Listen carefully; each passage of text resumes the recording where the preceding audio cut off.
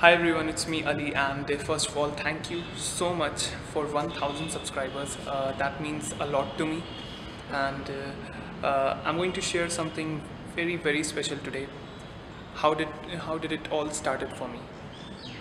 And that started with a one short solo ride on the highway, and I'm going to talk about that today. I'll share my story from something which encouraged me and gave me confidence that I can travel solo.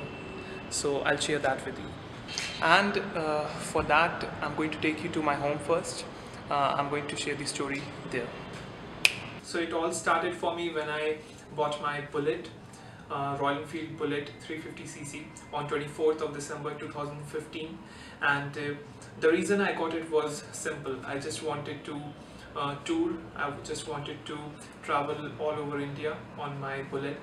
And the only problem was that I never had the guts to do this solo. So I thought, okay, I have two friends who have Bullet, and I'll ask them that if they are interested or not. One of them was not interested because he was not interested in riding the Bullet on the highway. And the other friend, we work at the same place, and our program used to get cancelled every time. So I thought, why not do it solo? And it was not that easy. I never rode my Bullet on the highway before that day, and every week I used to think, okay, I'll do it. And I made a plan then, because I knew that I don't have that much of confidence of riding on the highway, and that's the main challenge, because riding in the city and riding on the highway are completely two different things. And I thought, okay, I've been riding motorcycle for past 10-11 years now, and even though I've not ridden at all on the highway, but I have the experience of city. So let's do one thing, let's go for a short ride which will include the highway. And I thought I should go to Murthal. So my first ever solo ride was to Murthal. And every week off, when I used to get my leaves from the office, every week off, I used to think that this week off I'll do, this week off I'll do, but every time I used to cancel sometimes because I was thinking that will I be able to do it or not. So what I did was that one day, and I used to get my week off on that time on Wednesday and Thursday, and my parents are working, so I woke up around 1 p.m. because I do night shift, and by 3 p.m. I thought I should go, because every week and in every week off I think that I should go, and every time I cancel because of the fear inside me. And I thought that I should just go, and but I have to come back by 6:30 p.m. because I haven't informed my parents. And of course, if I'll ask them that shall I go to Murthal solo on a motorcycle, they will say no. So I thought I'm not going to tell them anything. I'm going to do it solo, and I have to come back home by 6:30, because by 6:30 my parents will reach home, and if I'll come after them, they'll come to know. So I had just one safety gear, that was helmet and also gloves. And I still remember the date. It was 13th of July 2016, last year. And I left. I was just thinking that I hope it won't rain, because last year in July it was raining, and monsoon was there, but that day it was completely sunny. So I thought I have enough time to go there and come back, and I started riding. The time, if you live in Delhi, we have to go through Rohini and Pitampura side. Now there is a flyover they have made, which they call double-decker road. So I went through that road, and NH1 was in front of me. So the time I took left, I was like, okay, I'm on the highway now, I have to be careful. And I started riding, and it was so fun. Just after a few minutes, the fear which was inside me, that was gone, and I was just loving my ride.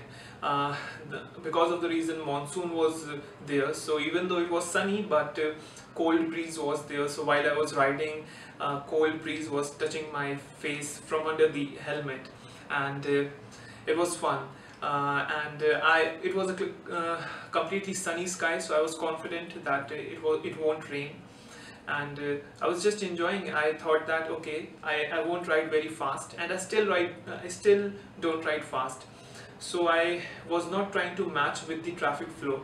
I know that the traffic flow is out of my comfort zone, so I'll ride slow on the left hand side, and I was just loving it. It was great, and even though I was not used to of riding for so long, and my my bum started hurting because of the vibration on the motorcycle, but still I was enjoying. I thought that okay, I have to get back home before 6:30, so I won't stop. I'll just go in Murthal, and I'll have something there, I'll eat something, and then I'll come back. So I reached Murthal, and I stopped at Sukhdev, which is probably the most famous dhaba there, and you won't believe that was my first time in Murthal. So I was also happy that I was able to discover a place in my first solo ride, and on that time I was not using any navigation, so I just had a rough map in my mind, and I just reached there after one and a half hour of ride. I reached Murthal, and I didn't eat much. I just had a sandwich and rasmalai in Sukhdev, because I knew if I'll ask them to cook a paratha, then that will take more time, and I don't have much time. I have to go back home. My parents will be there by 6:30. So I left, and the time I left, it was again a clear sky, but after 10 kilometers, I saw that there are thick black clouds ahead of me, and I thought that if it will rain, then that won't be good. And if it rains, if it definitely rains, I'm not going to stop, because if I will stop, I'll reach home late, and my parents will come to know about everything. So I just started riding non-stop, and after some time it was raining so heavy that I was the only person on a two-wheeler who was riding on the highway, because all the other people on their scooter and motorcycle, they were under the shade of every bus stop, and I was the only guy who was riding, who was on the two-wheeler, and all the cars were having their parking lights on. It was such a heavy rain, and half of and one third of the highway on my left hand side was filled with water. So you can imagine the amount of heavy rain I was under, and everybody was riding at the speed of 25-30. That was my speed also, just 25-30, and I thought that okay, I think I'm going to get late now, and suddenly I realized, I was thinking that I won't stop. Even though it's raining, so it's such a heavy rainfall, I won't stop. But I just realized that my mobile phone is in my pocket all the time, and I thought that is it gone now, because I was completely drained in in the water. I was completely wet, and I stopped my motorcycle in front of a bus stop, and the time I got off the motorcycle, so much of water drained off me. It was like you just turn the water bucket upside down. It was like that, and I went under the shade of the bus stop. I took off my phone from the pocket, and I checked if it's working or not, and luckily it was working. And what I did, I just got back on my motorcycle, because I saw the time and it was 6 p.m. and I thought I just have 30 minutes to reach my home, and I have covered only half of the distance, so it's basically not possible to reach home within the next 30 minutes. So I made a plan. What I did, I thought that the time I'll get close to my home, I'll buy some jalebi and samosa for my parents, and once I'll reach home, I'll tell them that this was the reason I went outside. Just 5 kilometers away, I went to get some jalebi and samosa, and it rained. I'll tell them this story. So that's what I did. When I was going to reach home, I knew that there is a jalebi and samosa wala guy who is going to give me, who is always there, and I buy jalebis and samosa from him. So I went there and I asked him that, yeah, give me this much of jalebi and samosa. He packed it. I got back on my motorcycle, and I left. I reached home, and of course, from up to down I was completely wet. So, and I knew that someone is there in the home. I saw that the lock is not there, so I rang the doorbell, and my dad opened the door. Now, before I tell you the next part of the story, there are two things which I would like to tell you.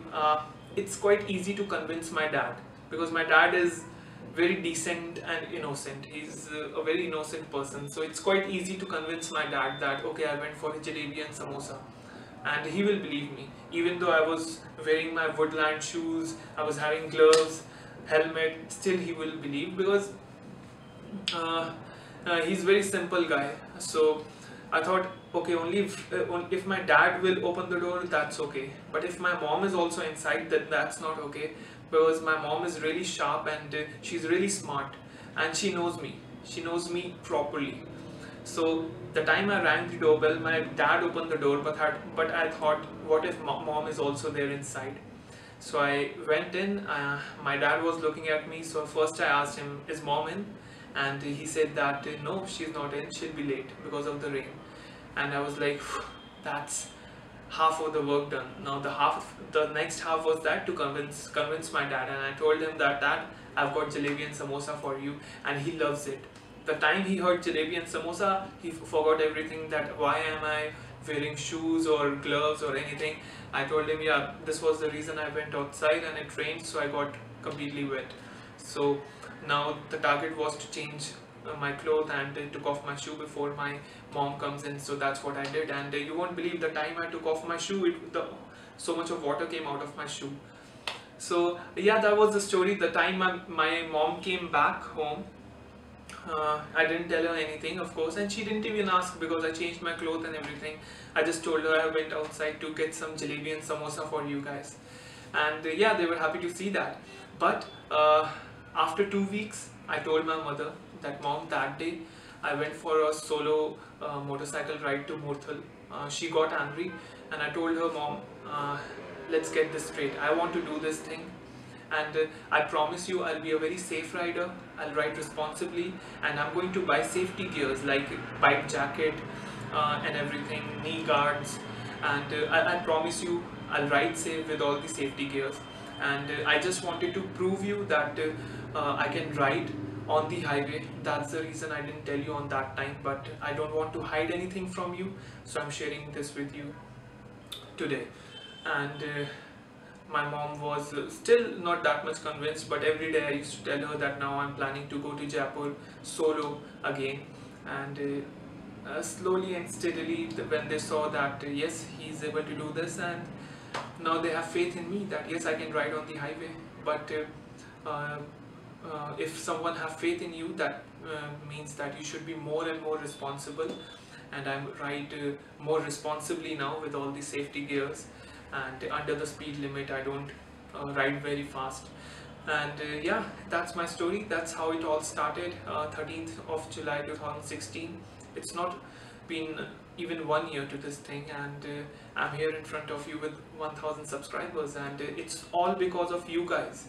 1000 subscribers, for me it's a big thing. I know there are many other YouTubers and moto vloggers with lots of subscribers. I know in front of them I'm not that big, but for me 1000 subscribers is like achieving a big dream. And I don't compare my goals with others, so those who are ahead of me, well done, but I'm really happy with this 1000 subscriber achievement. And thank you so much, thank you so much. I know words are not enough, but I try to reply to each and every comment, each and every email which I receive, and I'll keep on doing that.